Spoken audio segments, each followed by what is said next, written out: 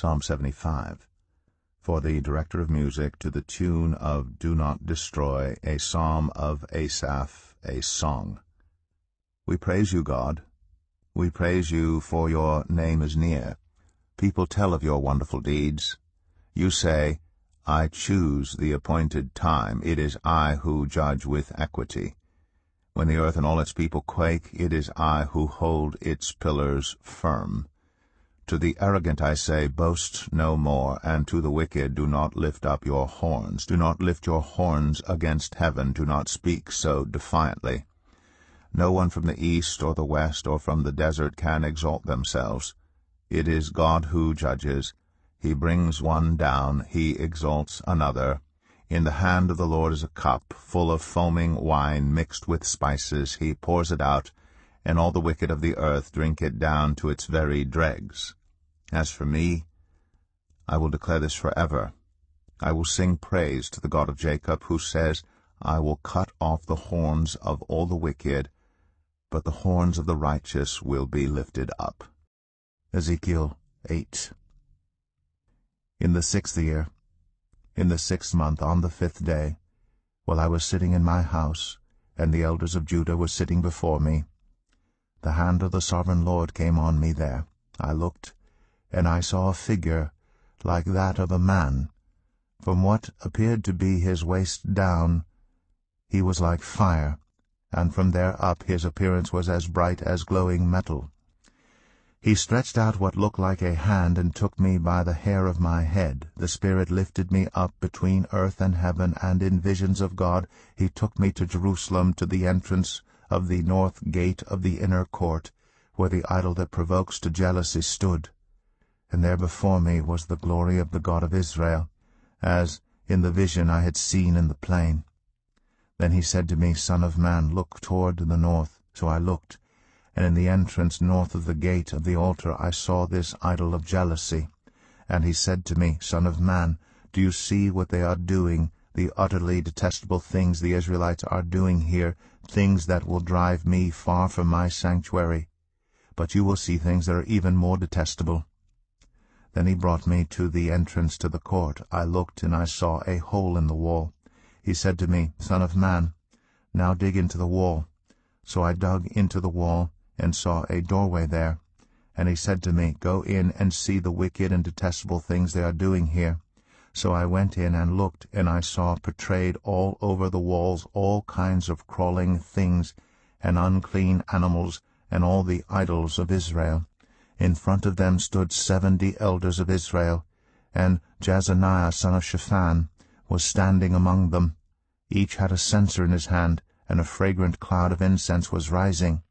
He said to me, Son of man, have you seen what the elders of Israel are doing in the darkness, each at the shrine of his own idol? They say, The Lord does not see us.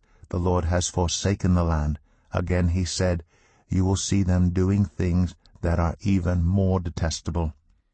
Then he brought me to the entrance of the north gate of the house of the Lord, and I saw women sitting there, mourning the god Tammuz.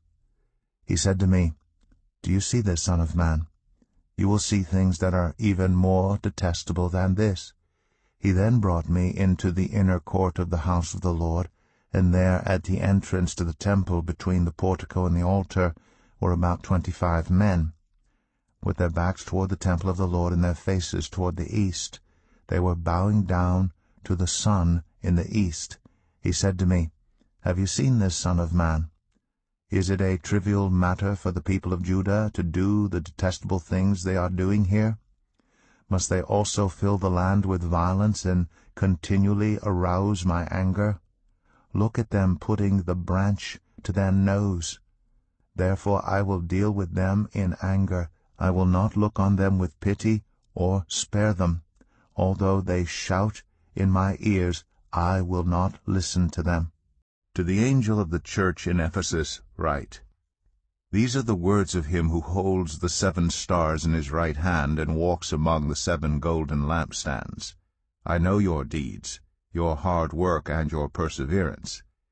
I know that you cannot tolerate wicked people, that you have tested those who claim to be apostles but are not, and have found them false.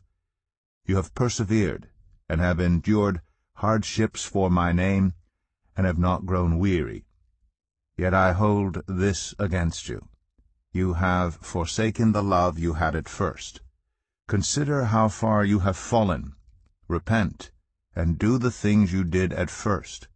If you do not repent, I will come to you and remove your lampstand from its place. But you have this in your favor: you hate the practices of the Nicolaitans, which I also hate. Whoever has ears, let them hear what the Spirit says to the churches. To the one who is victorious, I will give the right to eat from the tree of life, which is in the paradise of God. To the angel of the church in Smyrna write, These are the words of him who is the first and the last, who died, and came to life again. I know your afflictions and your poverty, yet you are rich. I know about the slander of those who say they are Jews and are not, but are a synagogue of Satan.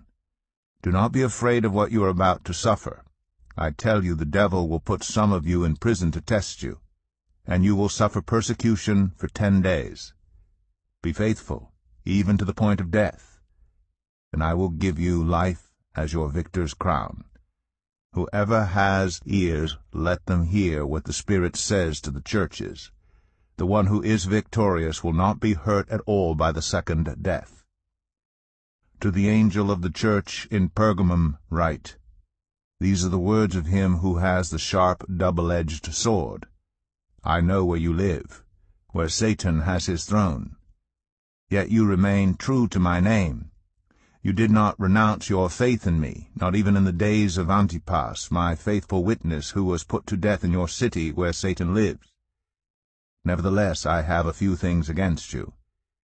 There are some among you who hold to the teaching of Balaam, who taught Balak to entice the Israelites to sin so that they ate food sacrificed to idols and committed sexual immorality. Likewise, you also have those who hold to the teaching of the Nicolaitans. Repent, therefore, otherwise I will soon come to you, and will fight against them with the sword of my mouth. Whoever has ears, let them hear what the Spirit says to the churches. To the one who is victorious, I will give some of the hidden manna. I will also give that person a white stone with a new name written on it, known only to the one who receives it.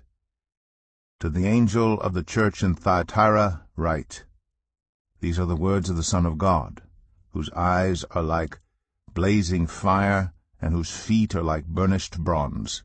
I know your deeds, your love and faith, your service and perseverance, and that you are now doing more than you did at first. Nevertheless, I have this against you. You tolerate that woman Jezebel, who calls herself a prophet. By her teaching she misleads my servants into sexual immorality and the eating of food sacrificed to idols. I have given her time to repent of her immorality, but she is unwilling. So I will cast her on a bed of suffering, and I will make those who commit adultery with her suffer intensely, unless they repent of her ways. I will strike her children dead. Then all the churches will know that I am he who searches hearts and minds, and I will repay each of you according to your deeds.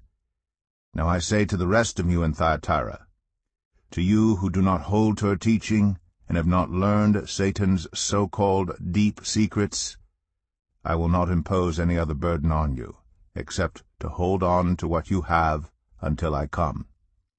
To the one who is victorious and does my will to the end, I will give authority over the nations.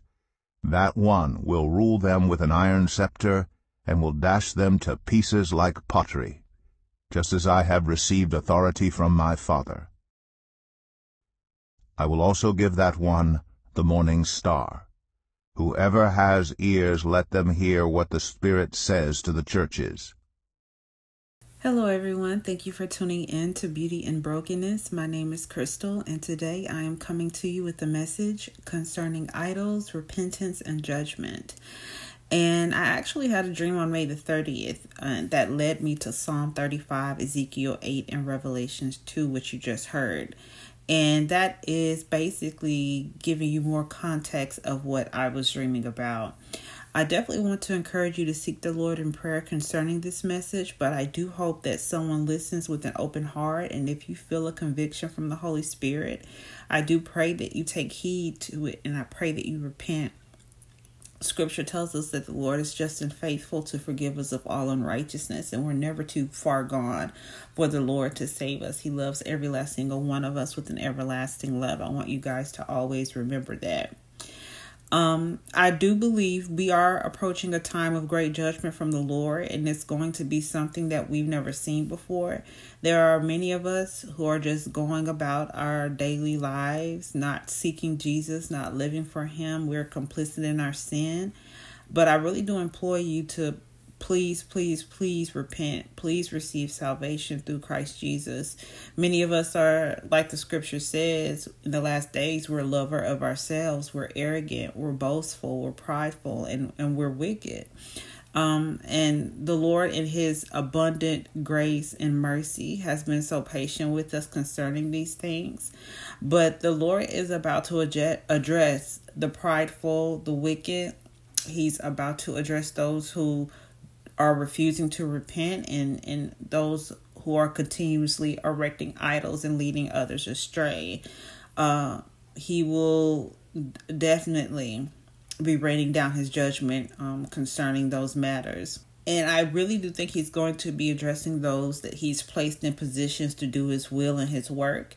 And those people have abused their calling. They have exalted themselves. They've compromised the integrity of the gospel for likes, for money, for fame, and much more.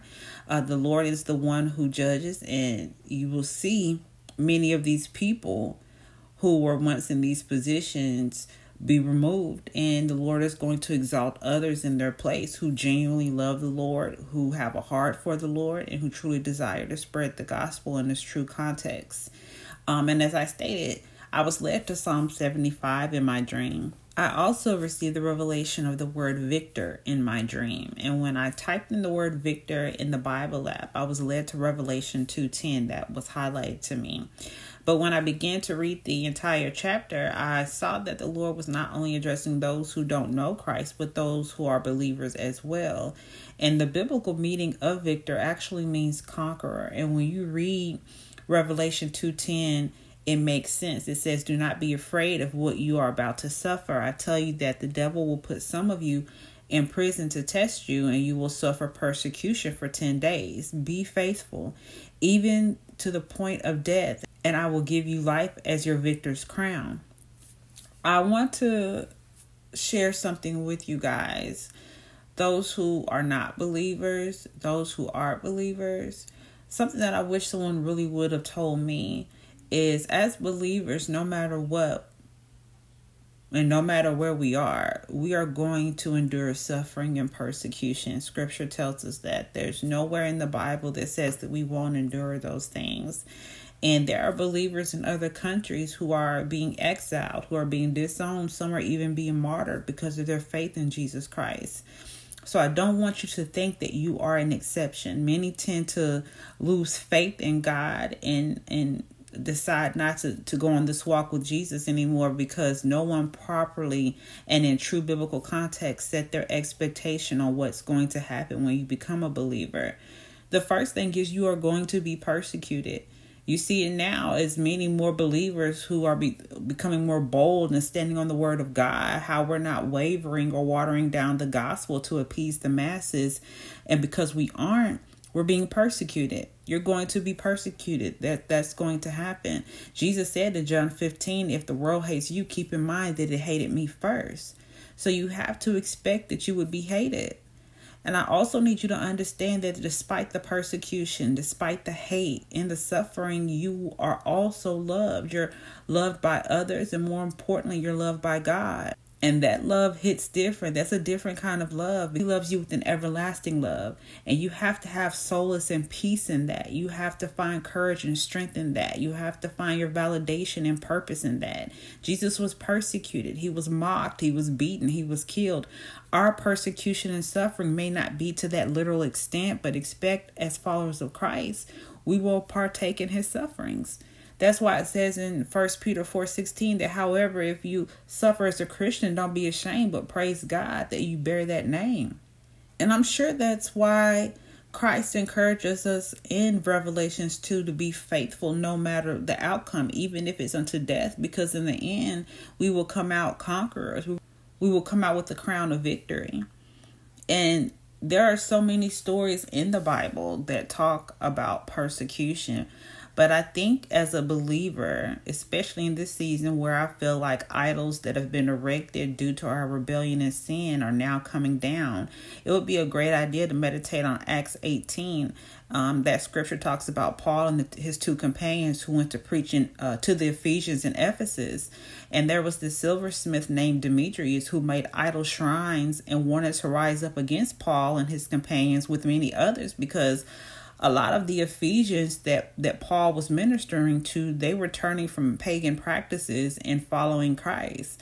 And Demetrius actually said in Acts 18:27 that, there's a danger not only to our trade will lose its good name, but also that the temple of the great goddess Artemis will be discredited. And in verse 26 of Acts, he says that Paul had convinced and led a large number of people to Christ, not only in Ephesus, but practically in the whole province of Asia, because that's the charge that we were given. That's one of the biggest charges outside of loving God and loving others, is to make disciples of nations. So if you're on the track to doing what the Lord is calling you to do, and you're having that huge of an impact, I need you to know that you're going to come up against huge persecution and huge backlash. Paul was teaching them at that time that the gods that were made by human hands were not gods at all. And I believe as believers, the more we become more vocal about idolatry, we have to expect those who uphold their idols to buck against us, and they're going to buck against us hard. You see it now with all of these denouncement and renouncement videos from these D9 and Greek organizations. And as you continue to read Revelations 2, you will also see that Jesus is addressing multiple churches. He acknowledges the parts of their faith that align with God and what God has instructed them to do. But he also addresses the areas that he's not happy about. Very much like the body of Christ today. I remember I used to be a person who didn't take correction well when it came to my faith. But now I understand that was just pride. And all of us, no matter who we are, no matter what gifts we have, no matter what office we operate in, we should be able to humble ourselves enough to be corrected in love. Because that's what Galatians 6:1 tells us. It says that if someone is caught in sin, you who live by the Spirit should restore that person gently. But watch yourselves, or you also may be tempted. There are many people in the body of Christ. I really feel that we genuinely do love the Lord. We genuinely do desire to please him and live for Jesus. And I want you to know that he sees that. He sees those who are working and doing the work of the Lord. He sees the ones who address and acknowledge the calling out of false teachers and apostles and prophets. He sees the backlash that we receive for standing on the irrevocable word of God. He sees those who are being afflicted. He sees those who are dealing with poverty. He sees those who are making daily decisions to pick up the cross and bear it. And in your enduring, you need to know that you are rich in Christ Jesus. No matter what, you are rich in Christ Jesus. I need you to know that he sees those who are professing to be Christians but really aren't Christians. They're working for the enemy. He sees those who are suffering and going through persecution in the name of Jesus Christ. He sees the people who are standing steadfast in their faith and their convictions, and those who aren't backing down no matter what. He sees those people. He sees the ones that did denounce their faith when things got hard. He sees the ones that are witnessing and testifying of the gospel of Christ Jesus and doing it in the midst of living in a time where principalities and strongholds are running rampant over entire nations. And we're living in a time when evil is being glorified and what's God and holy is being crucified. He sees your godly deeds. He sees your love. He sees your faith. He sees your perseverance. He sees your growth and your maturity in your relationship with him. He sees all of those great things. But just like back then, I need you to know now that the Lord is also calling us to be aware of the things in our lives that are not rooted in God, that don't bring him glory. There is an infection in the body of Christ, and the only cure is Christ. But the root of it is us. You have to deal with the root first. We have to deal with our sins as individuals, the shortcomings in our lives. And on up to those, we need to surrender those things to God. Those things that are contributing to the illness to the body of Christ. For example, some of us have gotten off track. We've made the gift and the calling an idol in our lives. And we've forsaken the one who is the gift giver and the one who has called us. We don't worship like we used to. We don't pray like we used to. We don't fast like we used to. We don't get into the word like we used to. We've forsaken our first love. And there are things that we do that aren't of God, and we know it.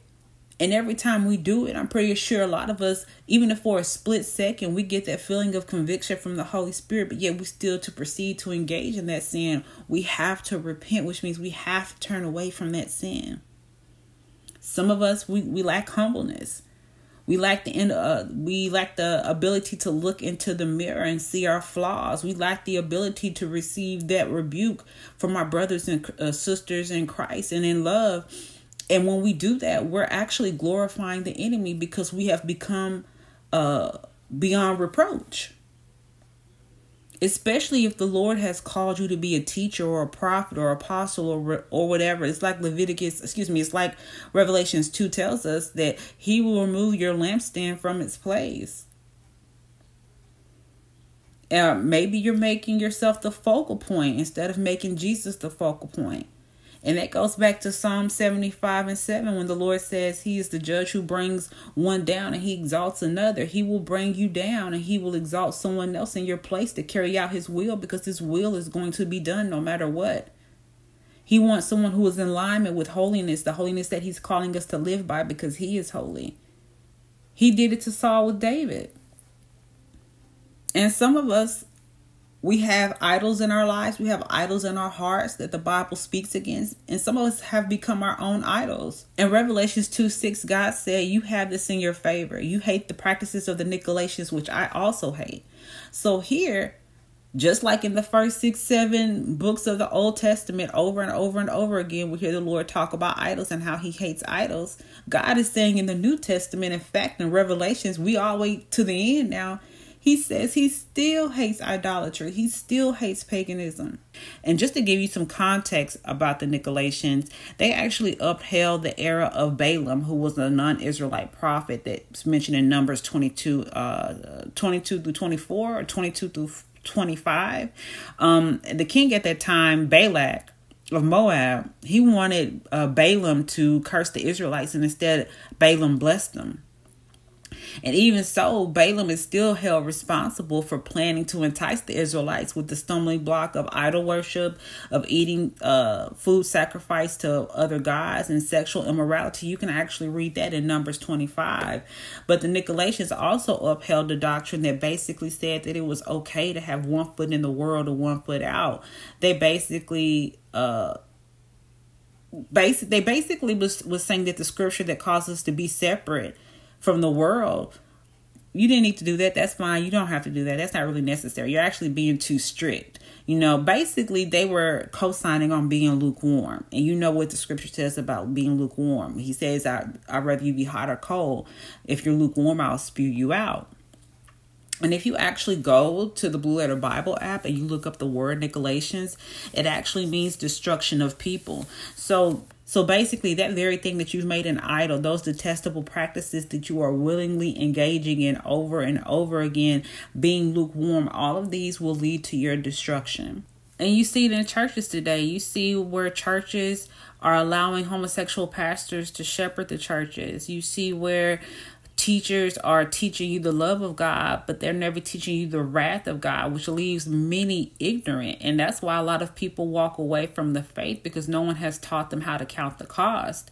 You see a lot of syncretism going on in the church today, which is the merging of two religions and or practices. Because I've seen preachers incorporate the law of attraction into their sermon or suggest a book about it, which was just wild to me. There's also a tolerance of false prophets and false prophetesses in the church who are operating under the spirit of error. I remember I would listen to a lot of prophetic words in the beginning when I became a believer. And then the revelation came to me. I began to notice that I was seeking revelation from man more than I was actually seeking it from God himself. And I started to feel like I was doing the same thing I was doing in New Age by watching all those tarot readings. So I had to repent and I had to get right in that manner. But there was a particular part in the scripture in Revelations 2 that hit me for many reasons. And it was the description of Jezebel in the church, to the point that I actually had to stop studying. I had to reflect and I had to repent. I'll go ahead and read this to you. This is Revelations 2:20 through 25. This is the NIV version. It says, "Nevertheless, I have this against you. You tolerate that woman Jezebel, who calls herself a prophet. By her teaching, she misleads my servants into sexual immorality and eating of food sacrificed to idols. I have given her time to repent of her immorality, but she is unwilling. So I will cast her on a bed of suffering, and I will make those who commit adultery with her suffer intensely, unless they repent of her ways. I will strike her children dead. Then all the churches will know that I am he who searches hearts and minds, and I will repay each of you according to your deeds." This was the part. "Now I say to the rest of you in Thyatira, to you who do not hold her teachings and have not learned Satan's so-called deep secrets, I will not impose any other burden on you except to hold on to what you have until I come."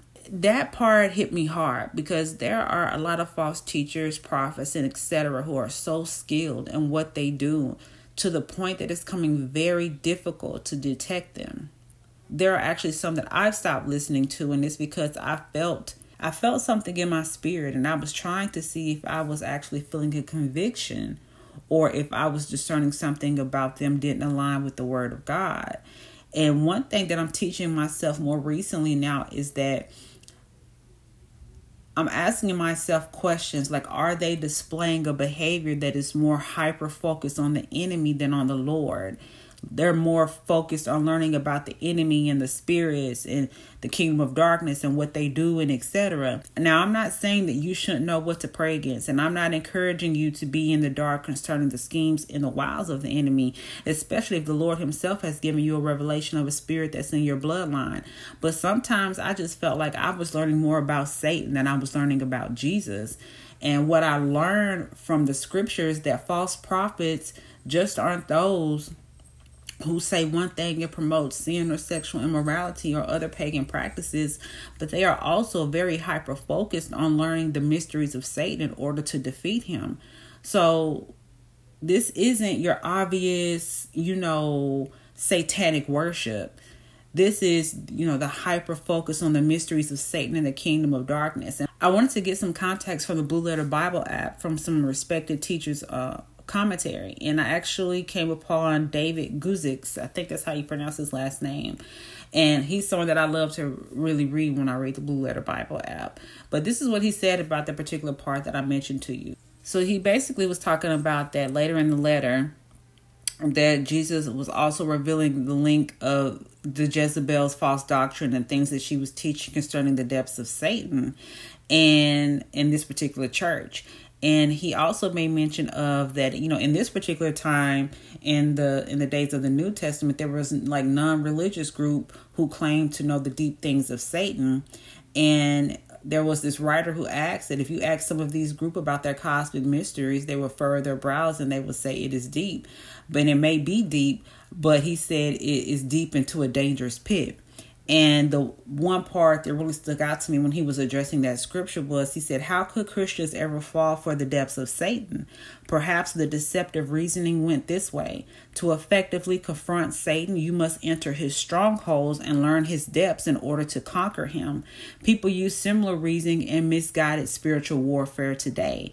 Again, it was that last part that hit me. This is part of what he said.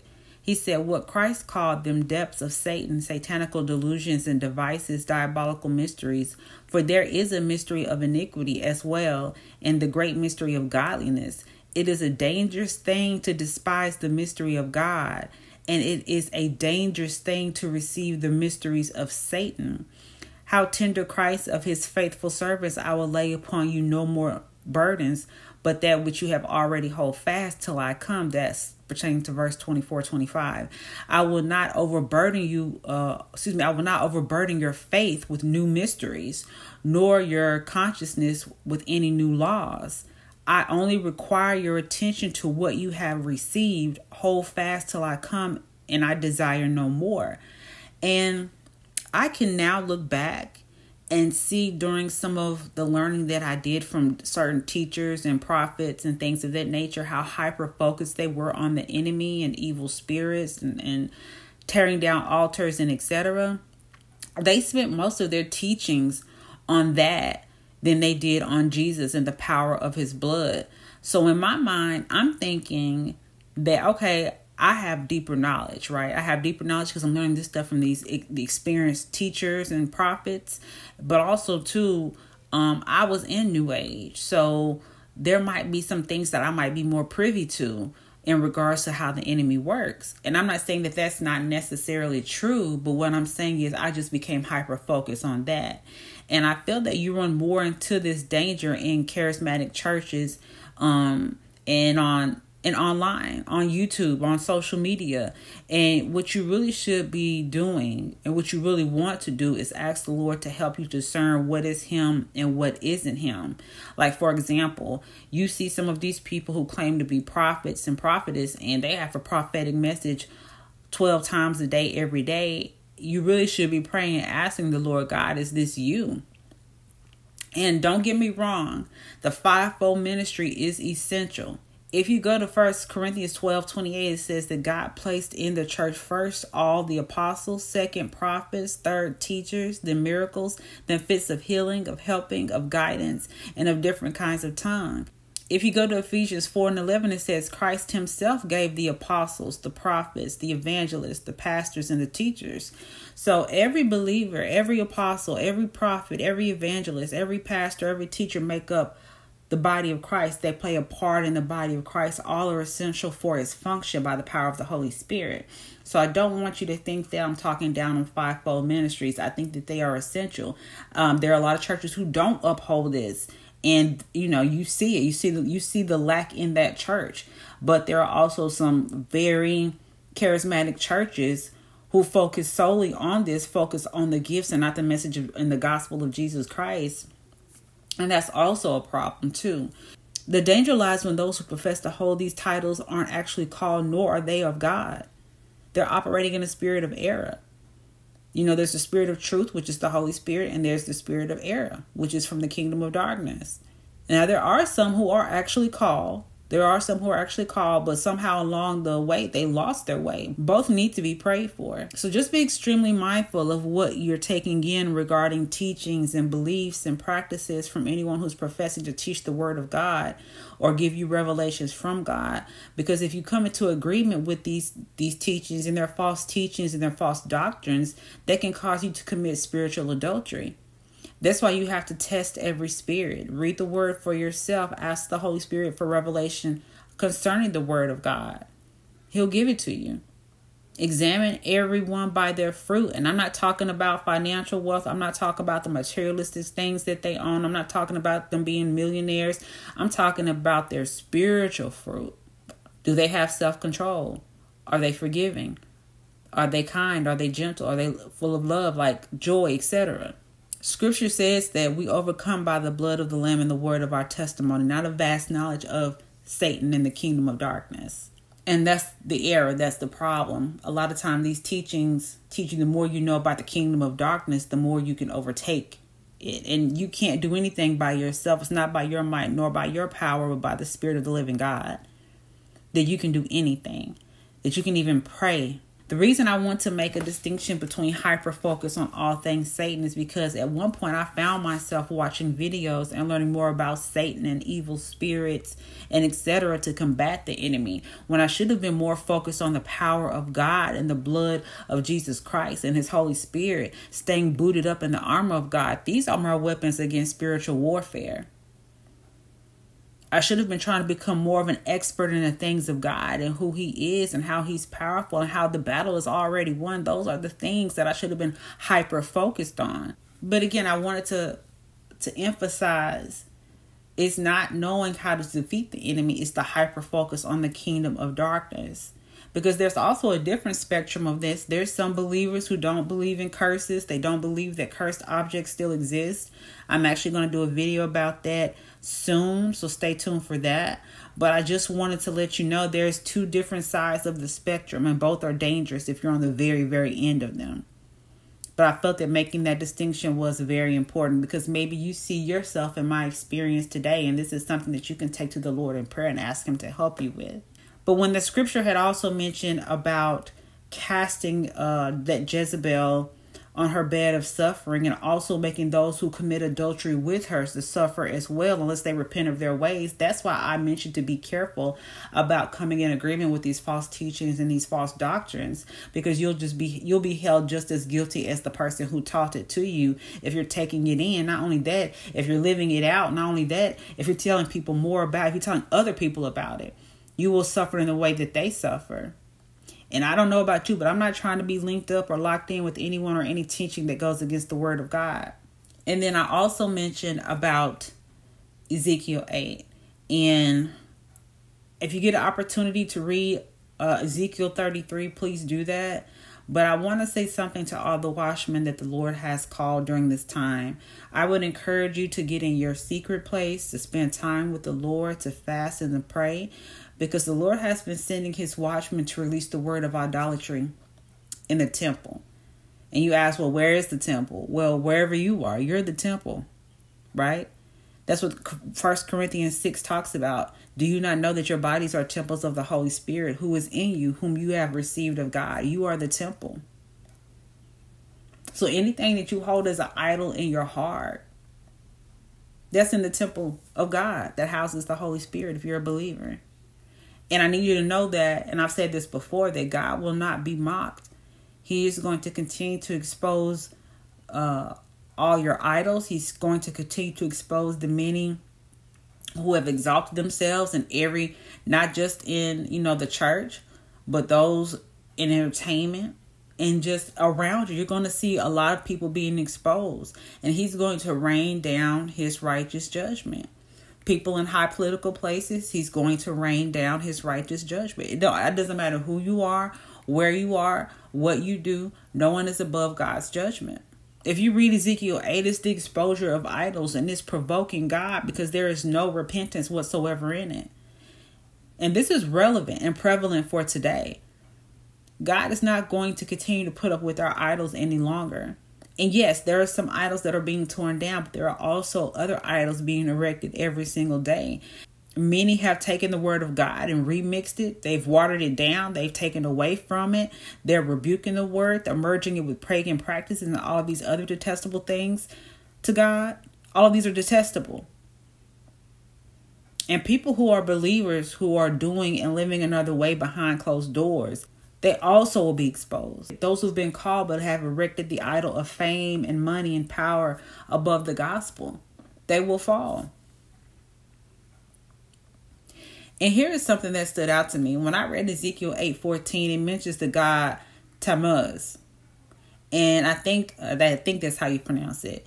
But what I did some research, I learned that this is a Greek idol, or the Greek Adonis. And if you look at the Hebrew calendar, you will see that Tammuz, which is the Babylonian name for this month, it actually runs from June to July. And it's also known as the month of sin of the golden calf, which was an idol that resulted of the breaking of tablets of the 10 Commandments by Moses. So you see how God is really trying to address the idols in our lives. We are currently in that time frame where we see so many idols that have been erected. Again, we see idols in our daily lives. We see idols concerning social media. We are lovers of selves. We see idols in entertainment. We see idols in the church. We see idols in political high places. Like, it's everywhere. We've made idols. But this is the time that we have to be vigilant in prayer. We have to be vigilant in our word. We have to be vigilant in fasting. And if you read Ezekiel 8:16, It makes mention of men turning their backs towards the temple of God and facing eastward to bow down and pray towards the sun or pray towards the east. Who else does that? Who else prays towards the east? Muslims. So again, this is another idol. All these other religions Buddha, all of them. Your idols will fall. The Lord is going to tear down every idol that has been erected against him. And everyone who does not repent and turn from their evil ways and cast down their idols, the Lord will deal with you as well. And I pray that you take heed to this message. And I pray that you repent. I pray that you go to the Lord with this word. I pray that you give your life to Jesus. God is patient in dealing with us because he wishes for none of us to perish, but all of us to come to repentance. But if you don't, I need you to really focus in on Ezekiel 8:18. If you have no desire to repent, if you have no desire to give your life to the Lord, if you have no remorse about living in sin, God says that he will deal with you in anger. And he will not look with you. And he will not look on you with pity. He will not spare you. And even when you shout in his ears, he will not listen. I want you guys, if you get an opportunity, go to Amazon, wherever you go to shop for books, go to your local library. And I want you to purchase or check out the book called Placebo. It's by Howard Pittman. It's a very short read. It's a great read, and it aligns with this message today. Do not be fooled by the enemy. Do not be deceived by this watered down gospel. Yes, God is a God of love, but he's also a God of wrath. He's a God of judgment. I pray that this message blesses you. Have a great day.